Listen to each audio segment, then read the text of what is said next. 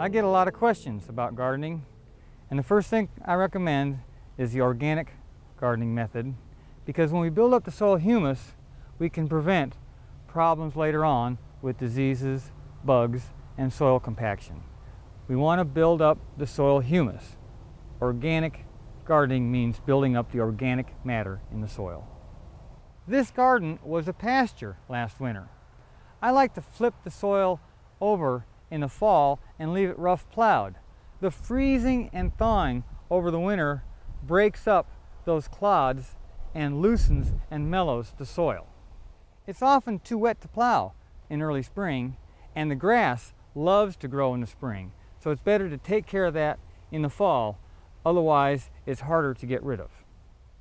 A black spot on the blossom end of a tomato is called blossom end rot, and this is an indicator that your ground needs lime. We have to use lime because calcium leaches out of the soil with the rains and is also removed when we take off the crops. Farmers spread lime at the rate of 1 to 2 tons per acre. This works out to be about 50 to 100 pounds for 1,000 square feet, which is a garden 20 feet wide by 50 feet long. Another good source of calcium and also potassium are wood ashes. Plus, they have trace elements. Wood ashes are sprinkled on rather thinly because they're very alkaline. Plan your garden before you plant it. Seed catalogs and seed packets have lots of useful information on them about how far apart to space your plants and also the times to plant them. But even at 8-foot centers, you may not want to plant pumpkins next to your watermelons. All the rows in this garden were set at 4 feet apart, and they looked like they were way too far apart at first, but you can see how they've all grown together. It's easier to change the row on a piece of paper than it is once it's planted in the garden. Don't plant your garden all at once. Successive planting is when you plant every 3 weeks the same crop, so that when the first crop peters out, you have a new crop coming in. For example, these beans and squash were the first plantings, and they're about gone. They're in their full production right now, but they're about gone. Over here we have a new planting of beans and a new planting of squash that will start producing about the times the old ones peter out. In gardening, there's no substitute for good compost. Gardens need farms around.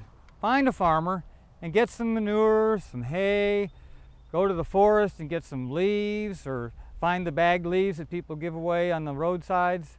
Layer this all together and keep it damp. Don't forget to put soil in it, either garden refuse or just shovelfuls of soil. We want to make a real good compost. We have to keep it damp and let it set for several months. When it turns black and crumbly and smells earthy, it's ready to apply. We put it on at the rate of about 1 ton for 1,000 square foot of garden area. The places where farmers feed out these rolls of hay eventually make a real nice black humus compost that oftentimes they'll let you have. Soil structure is extremely important, which is why I don't like rototillers. The constant rotating of the tines beats the soil up too much, and when it rains, the ground compacts. I much prefer the implements that run through the soil lengthwise. When we're working our ground, we can just run the rebreakers and implements like that this way and maybe crossways, and take a few days. Don't be in a hurry. We have plenty of time to get the ground ready for planting. Another way to improve soil structure is by growing cover crops. For example, buckwheat is a great summer cover crop. Over winter, we use crimson clover or maybe winter wheat with hairy vetch for winter cover crops. The buckwheat and other things like cowpeas or soybeans are used for cover crops during the summer. They're killed by the frost. We want to work the ground when the moisture is right.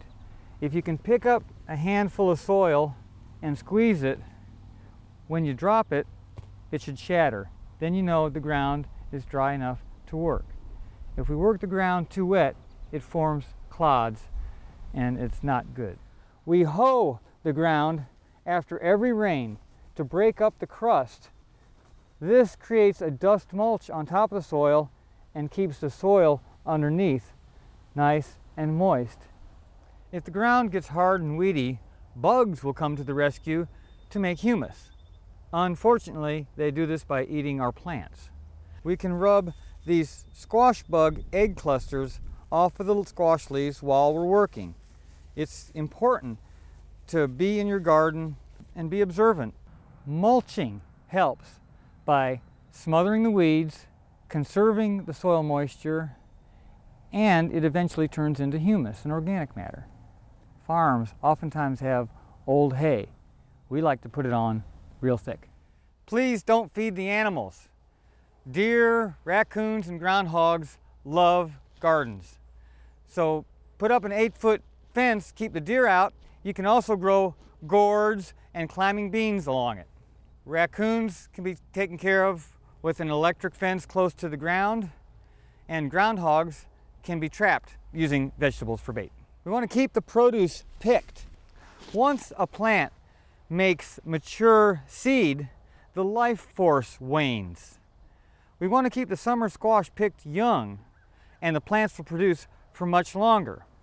Extra produce is a good way to meet your neighbors, and church groups and other community organizations are helpful in distributing food to people around that need it. And everyone loves a bouquet of flowers. Tennesseans can grow all their own food. They have in the past, and they certainly will in the future. Preserving farmland near cities makes a lot of sense because the farms can provide gardeners with manures and hay and other farm resources that the home gardener needs. Besides the health benefits of fresh garden produce, gardening is great exercise. It's peaceful to be in the fresh air out in the garden. We're improving the soil and appreciating the wonders of nature. And a beautiful garden, like a beautiful piece of artwork, is pleasing to the soul. For inspiring garden tours, growing tips, and garden projects, visit our website at volunteergardener.org or on YouTube at the Volunteer Gardener channel, and like us on Facebook.